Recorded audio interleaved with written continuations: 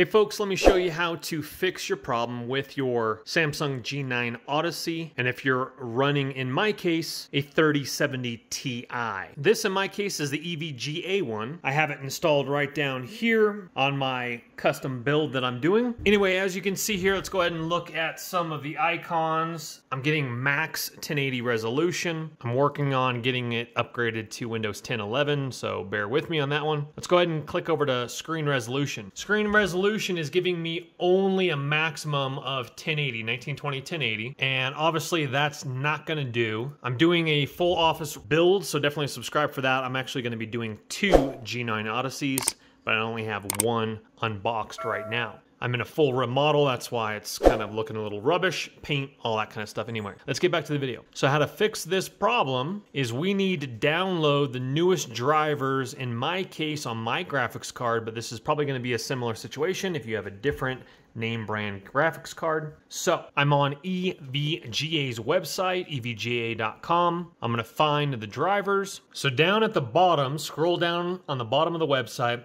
and it says get support right next to all their social media to the left of that. Right there, you're gonna see drivers and BIOS. Let's go ahead and click on that. Okay, then this menu pops up right here. What you wanna do, come down here to where it says family, click on the 30 series, which is the top one in my case. Yours might be a little bit different if you're using a different graphics card. I'm gonna click on the 30 series family, choose OS, I'm gonna submit, and then it comes down right over here, release date, last September currently, Windows 8, 8.1 in my case. I'm gonna download it. Again, have to do this all over again for Windows 10 or 11, whatever I choose. So we're downloading right now. We'll fire that up, install that. All right, once again, when you double click on it, this will open up here. Just a security warning if your computer does do this. And so I'm gonna go ahead and click on run right there. Go ahead and click on that. And then we see that this has popped up here. Now, if you are wondering, this is like 2 weeks later. I was having issue with my computer, had to get a different hard drive in there with Windows 7.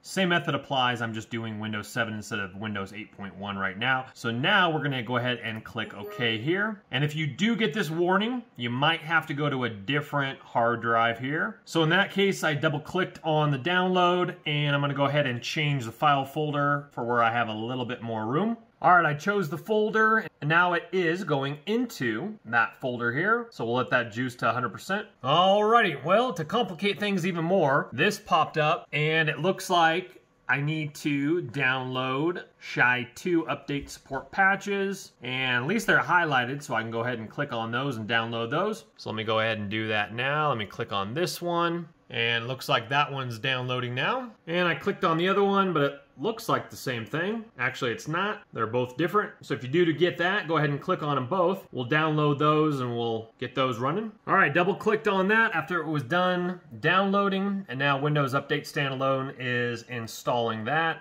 or at least updating, searching the computer. Okay, we are back, finally. My goodness gracious. This has been a process for myself, but it won't be a process for you, as long as your Windows are up and running. I had to do scheduled installs for Windows 7. I need Windows 10 for sure. Anyway, it kept telling me I had to download those 1-2 things and it wouldn't work and all sorts of nonsense, but finally I got past that after Windows did automatic updates over the last week. Anywho, now you have the option to choose what you want to do, choose custom install. I'm gonna go ahead and hit agree. You can do express, which is recommended, custom. Okay, we're gonna choose the express install recommended. I'm gonna go ahead and hit next. Obviously make sure the hard drive you are installing to has enough room or you're gonna get the error. So while this is installing, we're looking absolutely fantastic, and finally, I'm looking forward to actually getting full resolution out of this instead of stretched YouTube videos, etc. So I'll be back with you after this process here. Okay, now we have to restart our computer for the drivers to take effect. If you do not want a shortcut on your desktop, go ahead and click off of that. You have the option to restart later, but obviously I want to restart right now and get this computer rocking and rolling. Okay, it took about almost upwards of a minute before it started doing it itself. So it will actually restart by itself. It just took upwards about a minute before this happened here. Be back with you. And that is it, folks. Now, a couple things to keep in mind is I'm gonna go ahead and expand it out to full screen. And that's as big as it gets. So it's not taken up. Obviously you can double click it and it'll go to a large video like this for YouTube watching, that is. But I like to actually read the comments sometimes when the video is playing, if I'm trying to learn a new skill, DIY project, etc. But something you can do as well is you can flip it over to theater mode on YouTube, and that would expand it, but also give you access to the comments down here, so you could read those comments, look at the description box, see what products they use, etc. That's what I really enjoy doing. Or if it's just like a visual video podcast, then obviously you can have it in default mode, expand it, have another tab open right here, and you guys get the idea. You could double tab it. Let's go ahead and show you that here. So I could have a whole nother YouTube video over here on this side. And let's go ahead and shrink this one. I mean, you could have several videos. So we have that one, whole one in there. Obviously my internet's a little slow here in the country.